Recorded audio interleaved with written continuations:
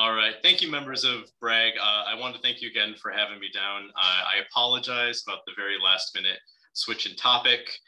As I'm sure a lot of you who have worked in compliance archaeology, government archaeology, anything dealing with Section 106 know that sometimes we get to work on really great projects, but we're just one component of the whole process. And I had gotten in touch with some various people. I thought it might be a good idea to touch base and see where things were at with this project, which had happened in 2017. And things outside of anybody's control are happening. And it was just sort of best if I keep my mouth shut about it for a few more years. So I apologize about the sudden change here at the end, but I'll be talking today about my dissertation, what I'm doing for my PhD. And Bill very kindly said it was interesting. I hope I can present it in a way that is very broadly interesting. I want to situate it in its larger context, which is Britain, all of Britain, Wales, England, Scotland, at the very end of the Iron Age, transitioning into the Roman period. The things I look at are ritualized feasting and what that means for social structures and how that interacts with colonialism and what colonialism is theoretically, other than one place colonizing another place. What does that mean, and how can we measure those interactions archaeologically? Also from Bill's excellent introduction, I always like to think of myself as a field guy. I'm a little red in the face today because I've been walking through cornfields since 8 a.m. But my research has sort of taken me out of the field where I feel like I do, where I'm very comfortable, and puts me in a laboratory doing very close analysis of artifacts. Which I thought might be something that we don't always get for break speakers. And I thought it might be interesting to talk you through what happens when we encounter problems with laboratory methodologies, and what do we do to fix them? Because the sort of arc of my talk will be how I started my research, how it went terribly wrong, and where I'm at now. So with that, we can get underway.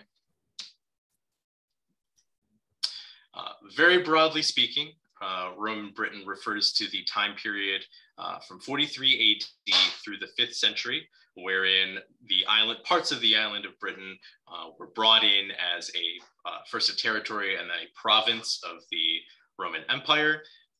Julius Caesar had made an excursion into Britain in 50 BC. He played around for a bit, met the locals, and then made a hasty retreat. It was not until the reign of Emperor Claudius in 43 that a full-scale invasion of the island was commenced with the intent of bringing the territory into Roman control.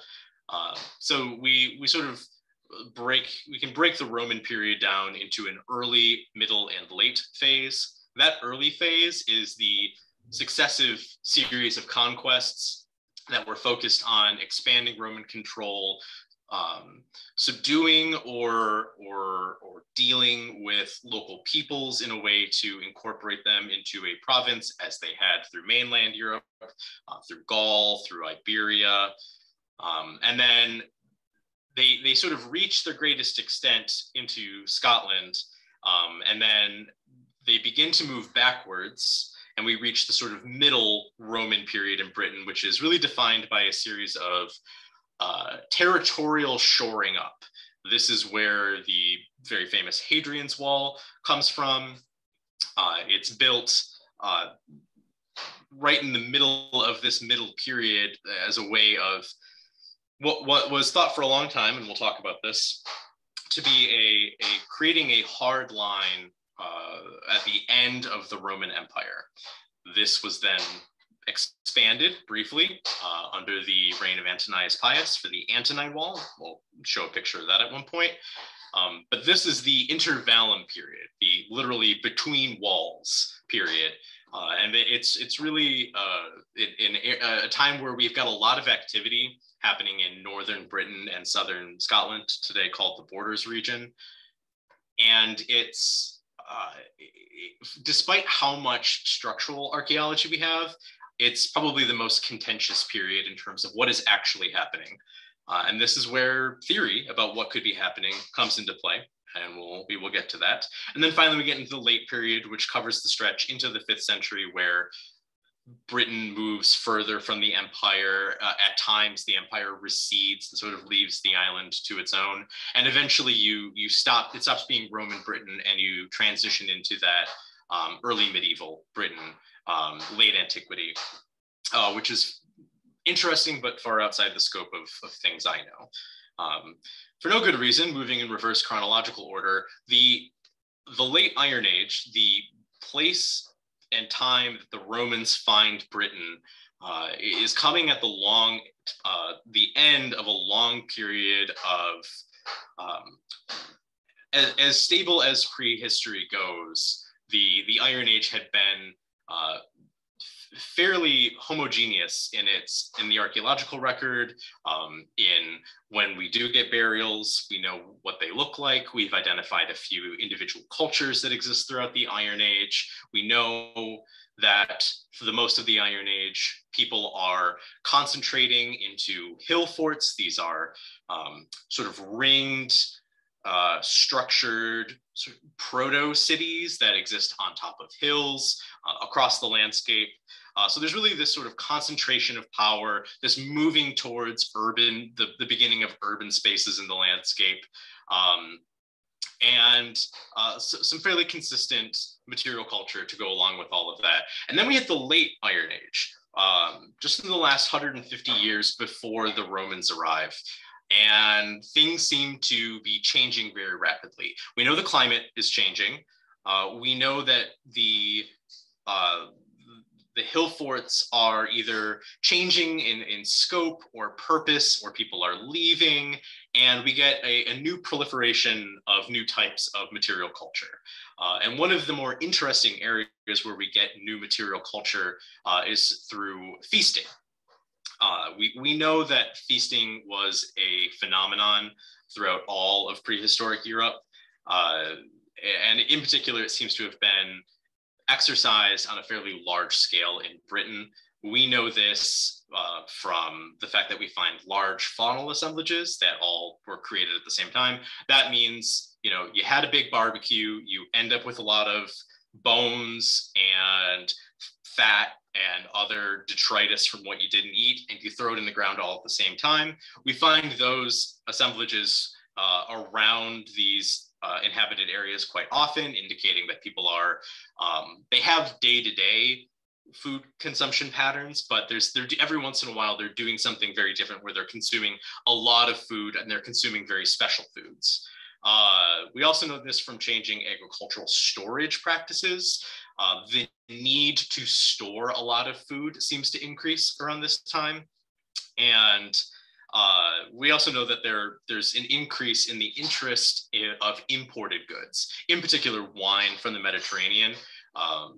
Wine had been moving for the last 300 years through most of mainland Europe, and they really didn't seem particularly interested until the late Iron Age.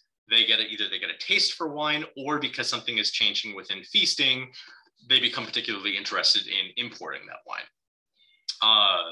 A couple of grainy photos by the author. We have an example. Here's a really interesting feasting equipment. It's called a fire dog. They are sort of decorated roasting spits that could accommodate really large pieces of meat. This is pretty heavy duty solid iron, so you could really hut most of a cow on here if you wanted to. Here's a reconstruction of somebody who was buried with some of their favorite feasting goods. Here's a lot of imported amphora from the Mediterranean, storage goods with mead, with grains, with meats, and a couple of copper alloy frying pans down at the bottom for good measure. But by far the most interesting, or at least the most sort of visually spectacular element of feasting equipment were the cauldrons. They were, well, we can't say for certain that they are the centerpiece of a feast, But we know from the way that they are often arranged in votive deposits we find in swampy or liminal areas, with things arranged around or in a cauldron, we know that they had some kind of special importance. We know that from the way that we find them. We know that just from a sort of labor perspective, that they were, of all the feasting equipment we have, of all of the proliferation of new material culture, they are the sort of the most, they require the most technical skill to make. And we also capture, later on, and I'll show in a slide, we capture through early medieval literature some sort of possibly surviving folklore about the ritual potency of cauldrons. So here we have actually a reconstructed cauldron from the time period that a very talented smith made for a local community where cauldrons were found, but they were carted off to the British Museum. Knowing that they weren't going to get any of them back, the smith sort of volunteered his time and materials and made a really, really lovely and really accurate reconstruction. And here we have our weird sisters from Macbeth toiling over their bubbling cauldron. But here's some examples of what the things actually look like. A couple of things to note. They are almost always made out of a copper alloy. They would have been attached to, in most cases, iron rims around the top. They are remarkably thin. They are sometimes sub-millimeter thickness in portions. So the skill to not just cast this copper alloy, brass, bronze, depending on what was in the mix, but then to work it out into the shape that you needed it to be, to where it would also be rigid enough to be used as cookware to support all of your soup or whatever you needed to do with it. It's really a sort of marvel of prehistoric metalsmithing. They also come in these two forms. This in the previous example were these globular. They just sort of look like big hanging bowls. And then you also get my preferential projecting belly cauldrons, which are these guys, these sort of straight-sided, followed by that bowl on the bottom. And the sort of, again, the technical skill to create a cauldron made out of multiple pieces riveted together that would be watertight, that would support its weight, that would cook effectively, and that were also very much showpieces. They were very much, you know, a Mercedes-Benz of the feast. They're meant to be impressive. They're meant to convey power and potency. The fact that they often spend 2,000 years in a bog and come out of the ground still looking very impressive is pretty remarkable. And some of these things are enormous. The first two are fairly conservatively sized cauldrons. Some of these get big enough that I could very comfortably curl up and take a nap inside of them. For some of that evidence of the fact that they were more than just cooking pots, we know that we've captured through some very early medieval literature of early Christians who are coming to do missionary work in the British Isles. They were encountering pagans who might have been holding on to beliefs that existed from before the Roman period. And all of them have to do with the sort of potency of cauldrons and the various magical powers they had. Some of them were rather terrible. Occasionally, an old god would make some unsuspecting sucker stir their cauldron for a year without spilling a drop. And if they did, they would be eaten alive. Other cauldrons were gifts to powerful kings that would, if you could have the same lamb supper every night, and at the end of the night, throw your bones of the lamb back in the cauldron, and it would emerge in the morning, reborn, so that you could eat it all over again the next day. This was, of course, eventually exploited, and the various Welsh kings began to cook their dead friends who had died in battle to bring them back to life, which ends up poorly, as our image on the left here is the destruction of said resurrecting cauldron by his enemies.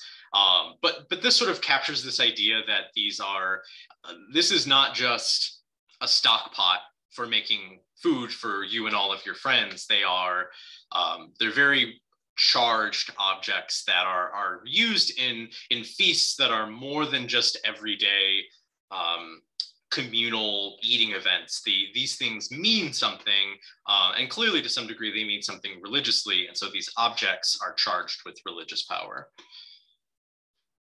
This is, of course, all fine and good until the coming of the Romans. The Romans arrive, and they have different belief systems, very different material culture overall, and of course they're arriving with the intent to colonize the island. And the Romans themselves had feasting. They had the triclinium, that was the room of the house, meant not just for dining, but particularly for hospitality duties. The family would organize dinner parties, which are more accurately described as feasts, to manage relationships with the other prominent families or the people around them, or the community of people they often employed or held as slaves, or were looking to create new relationships with. So the Romans entered Britain understanding feasting. They are themselves Iron Age people who, 500 years before, were in a very similar boat to where the Britons are, in terms of using very ritually charged objects to have smaller scale feasts. The thing the Romans also have is bronze cookware. They prefer, not necessarily in the home, but the army, who are coming into contact with the people of Britain first, also prefer to use bronze cookware. It is the simplicity, the rusticness of a bronze frying pan was sort of tied to the wearitas of the Roman soldier. A good Roman soldier did not have a fancy cook set to bring with him. He had this sort of bare bones frying pan that he made his bread and his dinner with, and he was happy with it. So there's this really utilitarian element to Roman cookware. But they're using the same materials, and they're familiar with feasting. So they're arriving in Britain, and we have to ask ourselves, how do these things interact? How did these two peoples with sort of these two similar material cultures and ideas come to produce something? Did one dominate the other? Was one absorbed? Did we get a kind of creolization of the two? Did we lose one in the colonial process? These are the kinds of questions we have to ask archaeologically. But they certainly weren't the questions that I was asking when I arrived in England to begin my master's degree. Again, as I sort of said, I was a field guy. I was interested in sites, in field archaeology. As you can tell from these pictures, I'm very serious about my excavation work. But very generally, the things I was interested in were, what kind of information do we glean from sites, from landscapes, from features? And perhaps more specifically, I was becoming a wall guy. I was very interested in the limits of the frontier. I sort of made my pitch going into my master's degree that I was going to do a degree in frontier studies. I was curious about these actual liminal points in the frontier. Pictured left, again, a grainy author photo of a particularly dramatic portion of Hadrian's Wall. And then on the right, the slightly less impressive Antonine Wall, which is, rather than a sort of stone castle-like wall, is actually just a series of earthen ditches. But this is what I was interested in. This is what I had sort of come to do. But the more I was in the field, the more I was looking at what questions existed, the more I sort of realized that there are questions we couldn't get at through excavation. And I was interested in this question of what was happening to feasting. How was it changing? How were people interacting with each other through the lens of feasting? And so to do that, I had to sort of change from being a field guy to being a laboratory guy. I had to learn new skills, come up with new questions and ways to explore them. And so I came up with a hypothesis for my master's degree that if feasting was tied to political power, specifically social power, which was sort of the running idea that feasting was used to sort of coerce labor and subjugation from folks. So your big man would hold a feast to then sort of create a dynamic between the people he was hosting of, well, I can provide this feast for you. You now owe me labor to construct a hill fort, to serve as a defense force, what have you. So if feasting was tied to this political power of local leaders, then when the Romans arrive, we should see a decrease in the frequency of feasting because the Romans are the new game in town. They are now politically involved, and per Romanization, which we'll talk about in a bit, local leaders should be aiming to become more Roman to be more powerful. They should be leaning away from feasting as a model to secure power and towards becoming more Roman. So I thought, okay, well, what's a way of determining how frequently or the intensity of feasting? And I settled on use-where analysis, which is used elsewhere, is used as a measure of sort of the object life for artifacts. And I thought I could apply that to cauldrons and get an understanding of how often were cauldrons from specific places and times being used before they were deposited. Then I could sort of map out, okay, do we have a decrease in the amount of times a cauldron is used? How much sort of wear and tear it accumulates? And does that decrease with over time under Roman colonization? So I read a lot of texts on use-where analysis as it was applied to pottery, use-where analysis as it was applied to lithic tools, and as it had been applied to bronze axes, but nobody was doing bronze cookware.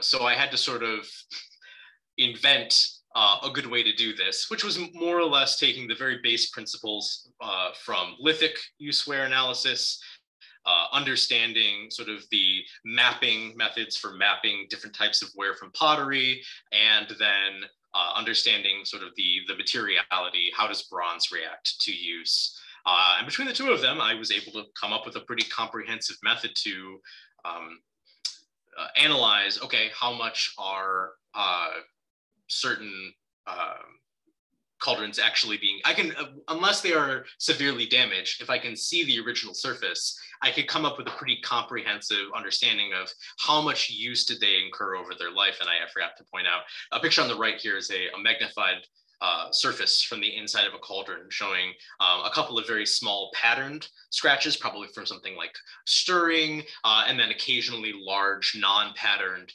gashes from somebody knowing which chunk of meat in the soup they wanted and sort of stabbing at it with their serving fork to get at it.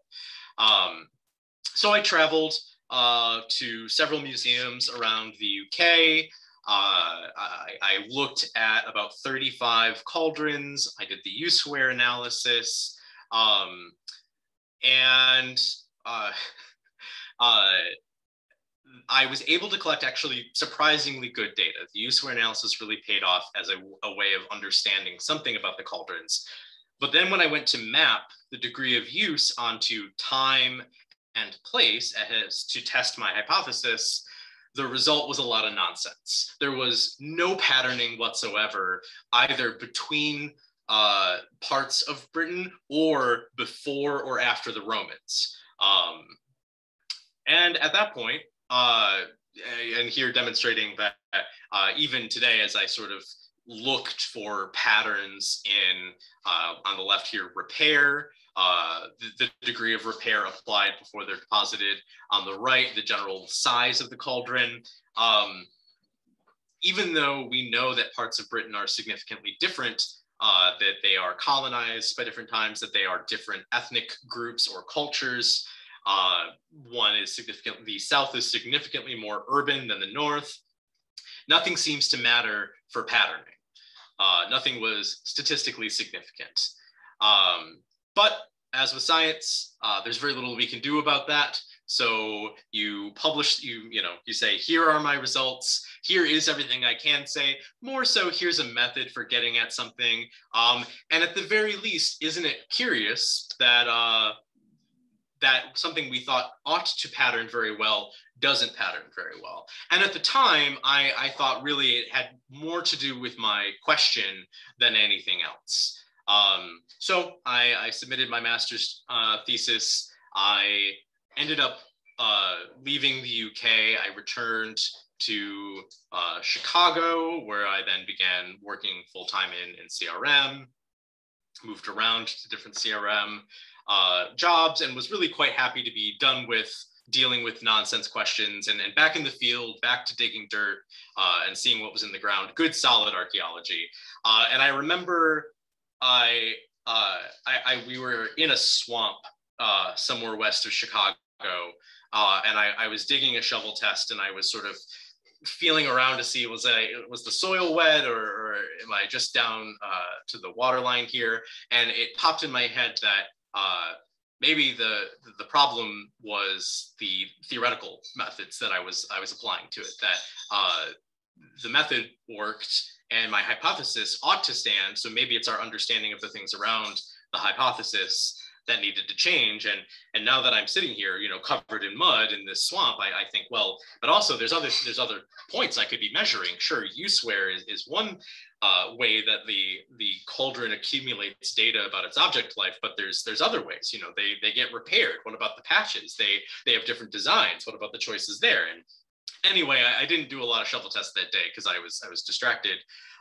But before I knew it, I found myself sort of drawn back into, all right, well, there's more here. I haven't fully uncovered everything, or I haven't said everything that I probably could say about cauldrons. And before I knew it, I was back in the game. So here is where I'm at now. Here is how sort of my story in how to address problems, especially with laboratory archaeology and laboratory methods, and the theories we use that we have to change often to get at the data we want to have. So where am I now? Looking more broadly at use life, the sort of somewhere between method and theory, often describing the means of understanding object use life was coined by a French archaeologist. So it's chaîne opératoire, or literally a chain of operations. And it's an understanding that when a craftsperson wants to make an object, they already know in their head the sequence of steps that they need to undertake to fully create what they want to make. We call that embodied knowledge. It's a pretty poor carpenter who has to go, stop halfway through making his flight of stairs to go look at how does the next stair work. All of that knowledge that they probably got from somebody else who showed them is already a part of them when they undertake the process. So if we are very careful in the way that we analyze an object, we can kind of work backwards to say, here's the evidence for the steps they took to make the object. What does that say about what they know? This was started off with lithic debitage. Some very passionate lithics people were reconstructing the debitage piles around lithic tools to fully understand the sequence of steps taken by the flint knapper. They were then comparing these to say, okay, well, we can almost get at schools of flint knapping, of who is teaching who, and how the idea of how to go from a chunk of rock to a point is changing. It's really detailed work, but it provided very impressive results. So naturally, everyone needed to jump on the bandwagon. And people outside of lithics began to adopt it. But this becomes kind of problematic when something like lithics is a single material. So everybody who's working on the lithic tool understands something about lithics. When I'm looking at cauldrons and I want to work backwards, I run into a problem. The last person to touch the cauldron in its process of making wasn't even one person, it was two people, because we know archaeologically that blacksmiths who would have worked the iron for the handle or for the rim or handle, and coppersmiths aren't the same person. They're two different people who have two different knowledge sets. They work in two different parts of the site. And never the twain shall meet unless they seem to be working on a cauldron. So that's a problem. Moreover, the smith doesn't know anything about getting the fuel for his forge. He doesn't necessarily know how to go mine for the raw material, and the people who are smelting the raw material into the raw material for him to use also have their own set of knowledge. So to get to a cauldron, I have to work through sets of individual craftsmen who are working together in a network. So I've proposed that rather than a chain, sort of implying a very simple and straightforward linkage of operations between a single individual, an operational network. So a sequence of operations undertaken by a network of people. And that's a little out there, but to give an example of what I mean by this and how we get social things out of that, we can talk about something pretty modern. So here on the right, if anyone here is a fan of antique bottles, this is a pretty classic example of amethyst glass. While glass producers in the early 20th century and 19th century could intentionally choose to make purple bottles, more often than not, when we find purple bottles in the present, it's because they've been solarized. In the 19th century and early 20th century, glassmakers would add manganese into their glass to decolorize it. It was a way of producing colorless glass, which was seen as a little more fancy than just colored glass, which often the color is derived from impurities in the raw material. So if you're getting colorless glass, it's that little something extra.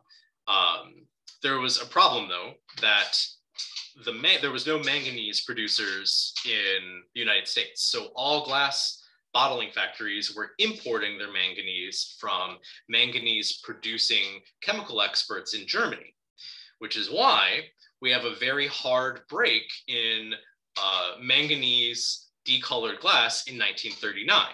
All of a sudden in the historical record, we cease to get amethyst glass. Now we have the history behind that to understand why we have the archaeological phenomenon. But if you work backwards, looking at the different parts of the object that are originating from outside the original craft person, the bottle glass maker, we understand that there's a social relationship there, and we can measure the fact that that social relationship ceases to exist in 1939. So if this is prehistory, we don't necessarily know the cause, but we're still measuring social relationships from an object, and that's more than we had before. So then I went about the very sort of tedious task of breaking down the various parts of the cauldron that could be analyzed by different methods, what that data would look like, how I would compare it. It's tedious. And then we can start to group the different stages together by person or location, so that we know when a feature of a cauldron passes from one to the other, that represents a relationship. If there is an increase in that feature, or if there is a decrease in that feature over time or over space, we can begin to measure those social relationships in ways that archaeologically otherwise are non-existent.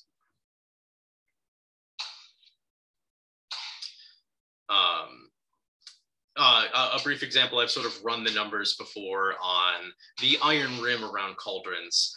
There seems to be a pretty small location around south central England where cauldrons make it into the ground and make it back out again with intact iron suspension rings.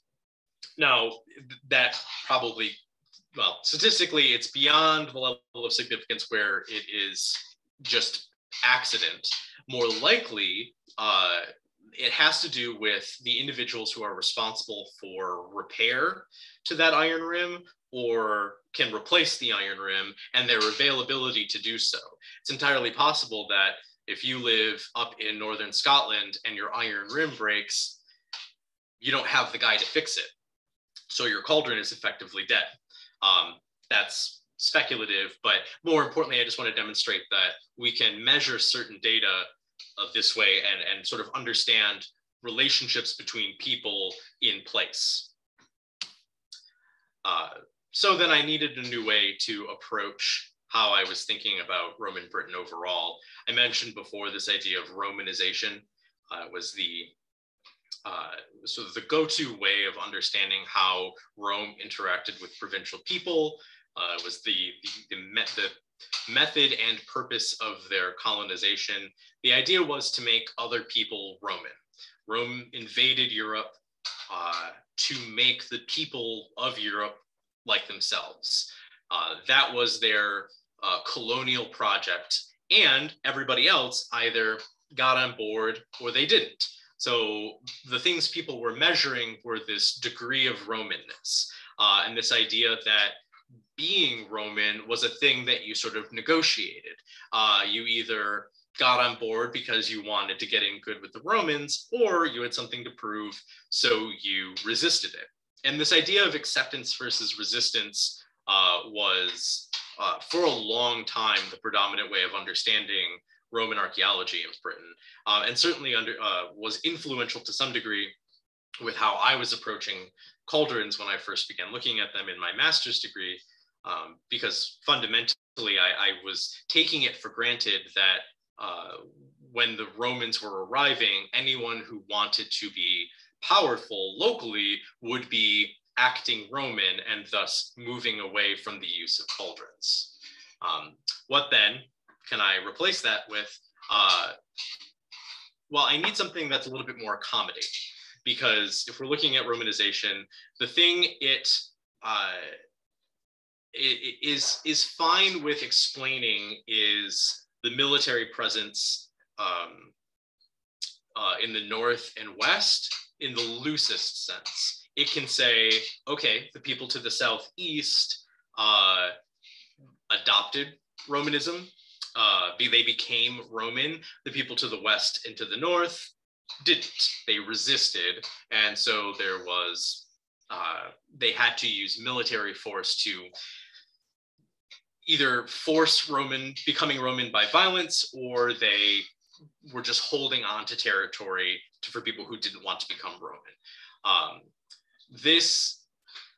Where this fails is actually in then not the landscape archaeology of where is the military presence, but the material culture itself. Because if we're looking at, again, if I look at my own data for feasting, it isn't patterned that the people in the south are accepting of becoming a Roman and stop feasting. And in the north, they aren't resisting by doing either more or feasting, or they become sort of colonial subjects and stop doing it altogether. Again, the patterning is more varied than that. And Romanization just isn't flexible enough of an idea to accommodate that. So in looking for alternatives, I actually landed very local to myself, and I sort of landed in the way people look at colonialism in the Great Lakes region during the sort of early and mid 17th century. The French arrived in the Great Lakes sort of with the same colonial ambitions that their nemesis, the British, were exploiting and benefiting from on the East Coast.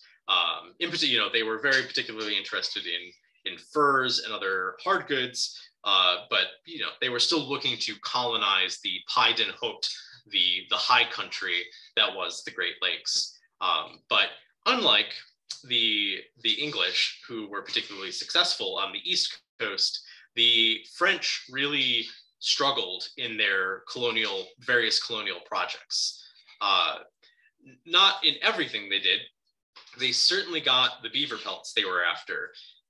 But in terms of establishing more military forts, in terms of establishing permanent allyships, dismantling local power structures, they struggled. And the way to understand this is through what's called middle ground theory, even though it's less of a theory and more of a lens. And it understands that in colonial spaces, everyone involved brings with them their own, we'll call them wants. And what it is we start with the assumption that neither side is fully able to enforce their wants. And so what you begin to look for are the elements from each side that undermine the wants of the other side. Within French colonial archaeology, we understand that the various Algonquin people, but in particular the Anishinaabe tribes, had very complicated kinship systems that also very much decentralized the power in the region. Where the English had arrived on the East Coast and had immediately begun dealing with more powerful, centralized, or more centralized power in strong chiefs, where they could strike deals with, or at least understood the sort of boundaries of which people were whom.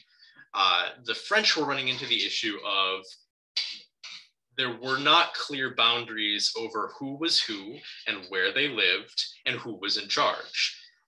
In particular, when they wanted to coerce a deal out of someone, they found that the primary issue was there was a guy who seemed like a chief, but when they approached him and said, hey, can you, if we make a deal with you, can you make your people do it? His answer was more often than not, I can agree to something, but the best I can give you is a convincing argument to make everybody else do it. I can't make anybody else do anything.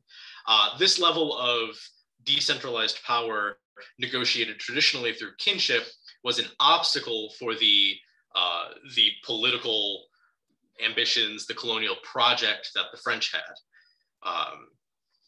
Here's the slide I was supposed to talk about all that on. Again, on the left, we have the Ottawa, a particular thorn in the French ambition. And on the right, the primary fort through which all of the various drama unfolded at Michilimackinac.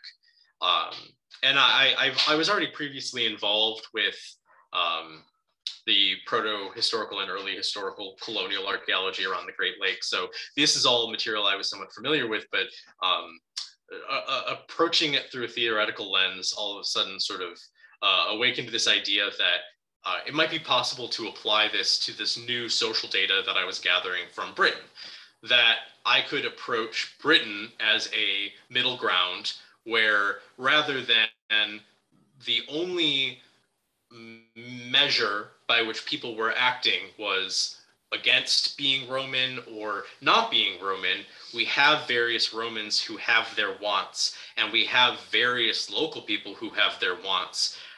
Looking to the degree to which each is enforcing them and trying to understand which elements might be at play that either enable or undermine each other. And this proves particularly effective in very rural areas where we don't have a lot of settlement data, particularly in the north, again, in that border region, especially right on the frontier, because in very recent years, the understanding of Hadrian's Wall has really shifted from a hard line at the edge of the Roman Empire to more of, well, something less certain in its purpose. Because one would expect a military fortification to keep people out, to have all of its defenses pointed in the same direction. The truth of the matter is Hadrian's Wall has not just defensive areas pointing in both directions, but also has just open gates for people to move through.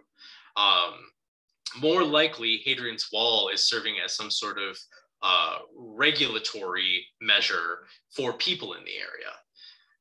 Probably more than likely, they're trying to regulate the Brigantes. Here's a map, a very rough speculative sketch of the various peoples of Iron Age Britain. And you'll notice the large section in the middle belongs to the Brigantes, who are sort of described as not an ethnic group, not a tribe or race, but just very generally as a sort of loose confederacy of individuals. Which is confusing enough in the literature, but archaeologically too, they all seem to be very similar. So why archaeologically can we sort of parse them as being similar, but the Romans are convinced that, this isn't like the people we've been dealing with in the South, who they have a king, he lives on a hill, we give him a bunch of gold and he becomes our client king. A good way of approaching this might be to say, okay, well, we understood that the in the Great Lakes, the colonial project was undermined by decentralized power. If we really lean into understanding the Brigantes as similarly being composed of uh, peoples who have very decentralized power, likely relying on some form of kinship, we can begin to sort of understand possible social relationships that now I can also back up with the data I'm planning on getting from my feasting equipment. What does craft work and feasting equipment tell us about social relationships that do and do not exist around the island? And how does that correlate with this idea that where Rome is expending most of its military energy has less to do with the fact that the people there aren't accepting being Roman, but rather the people there are undermining the colonial project? So we'll find out when I get a chance to actually go and collect that data. In the meantime, I appreciate all of you sort of listening through my prattling about theory development and method development. This has been a lot of, it's been fairly experimental as I try to do new things with very old material. And as a field archaeologist who really likes dirt, I have a little bit of anxiety about being in the lab. And so it's always good to sort of run through these ideas and make sure they make sense with other very smart people. And more importantly, I just appreciate you welcoming me to the Bragg Talks and giving me your time. Thank you very much. Thank you, Brian. Appreciate it.